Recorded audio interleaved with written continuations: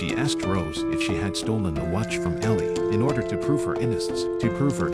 Rose revealed the circumstances of Ellie's disappearance. She said that she and Ellie were very close friends. The watch was a gift from Ellie. On the night of the incident, Rose and Ellie stayed after school to do their homework. They didn't go home together until dark. Ellie was picked up by a white car on the way home, but it was too dark and it was raining heavily. Rose couldn't see the owner's face and the license plate number. The reason she didn't tell the police, she just didn't want to get herself in trouble. Mary immediately gave the clues provided by Rose to the police. The police immediately retrieved the surveillance video of the relevant road, but unfortunately, the road where the incident happened is not installed. The nearby Port V also failed to capture the white car mentioned by Rose, while Mary was actively cooperating with the police and searching for her daughter. Hansen still thinks that her daughter is just playing around and hiding. In order to get votes, he even used her disappearance